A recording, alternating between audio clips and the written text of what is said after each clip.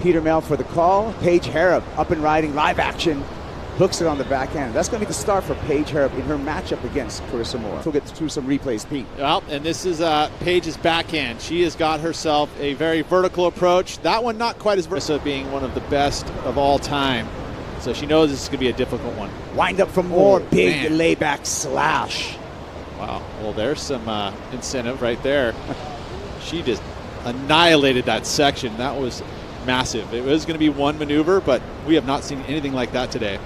But a nice one single maneuver until this happens, because that, a little bit more acceleration, you'll see a significant difference between these two scores. We got live action here, Kipes. Hareb on wave number 2. Just has to ease through that first turn, tapers off, and no more potential on that wave. 4.33 was the opener. And I've gotten lots of compliments on this thing too, by the way. It's a good looking parka, Pete. Yeah, thank you. Carissa Moore just mistimed there. No opportunity for her third wave, and that's just going to be a half a point ride for Carissa Moore. 29 minutes, 35 seconds on the countdown. We started with a 35-minute clock in these matchups. It's on the back half. It's the last few opportunities to either get yourself into those finals or wins to go for those world titles or for qualification. Vert there for Hareb. To the 4.33 again, and watch as she connects with the lip. The maneuver she had done on her first wave was under the lip. Carissa Moore right behind her, scratches into this right-hander, looking down the line, finds a barrel, needs to fight out of it and cannot do so. Well, another comparison we can have for Paige compared to the one single maneuvers that she had earlier. This one more connected with the lip. Anything's possible. Anything's possible. Yeah, the rubber band. Here we go. Carissa Moore on the left-hander, big hook, little over rotates, but makes up for that. Finds the shoulder again for another second turn. Carissa Moore looking for a 2.93 to retake the lead.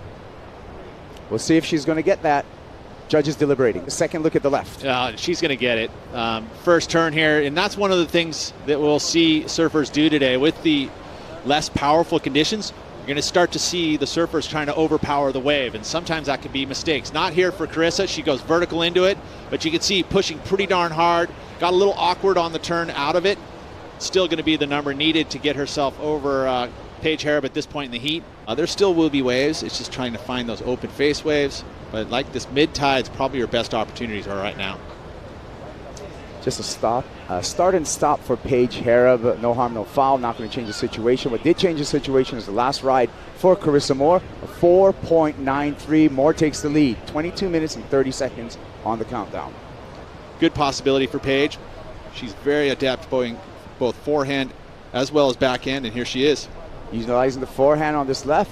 Whitewater face, slashes through that whitewater, kicks out before that oncoming section. Looking for a 6.33.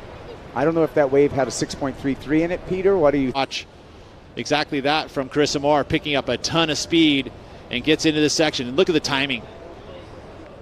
You know, all that speed, pumping the board, getting as fast as she possibly can, and then into the lip, where she redirects the fins, punches the nose down underneath it. That's committed surfing. It's going to be another good number for her. It's these rights kind of coming into that deeper area. There is that rip bowl zone that we've seen a lot of opportunity on the bigger days. So we'll see how this plays out with this tide dropping out. Quick up and out for Carissa Moore. There's a lot of participation by our fans. I mean, we've got our number one fan down there, Dollyland. She's been there every day in her little corner. And I would be bummed if I come to Portugal and not see her sitting in that corner. Here we go. Replay, Carissa Moore. Now this is going to be a little bit better. Now we're going to start seeing combination of major moves. Oh, that would have been the best number of the heat for sure had she pulled down that second maneuver. Otherwise, now at this point, it's going to be a throwaway score. Executing a nice turn on the backhand. Paige Hareb continues to surf her way through. Can she get the finish? And she does, so nice challenge. On the backhand, again, heels, pressing on the bottom turn, gets the single maneuver there, and here some placement turns. But a completed ride, 2 maneuvers. We have yet to see one completed like this. That was a nice turn, too. She got full commitment by putting that board back into the hook, but the wave not super steep. And then the finish here off the closeout. Fairly dynamic, but not ultra. Is Carissa lining up down the line, kicks out, wants to keep priority over Paige Hareb in the final 7 minutes of this matchup. Top 6 off of that qualifying series get a chance to surf in the 2020 Championship Tour, and we also have 1 injury wild card. To live action, under 3 minutes remaining. And Paige Hareb up, out, Nothing's going to change with that wave. Clock continues to tick down. Carissa Moore trolling the lineup. You want to put out a fire? Yeah. Put a bomb in it, blows it out. Kind of what happened recently with the weather. Hareb up and out. And thank you for that explanation. We got Kurt here from Surfline doing a great job, but you're actually Surfline's #1 mascot. Who's going to meet Carissa in the quarterfinals? We'll find out when we come back.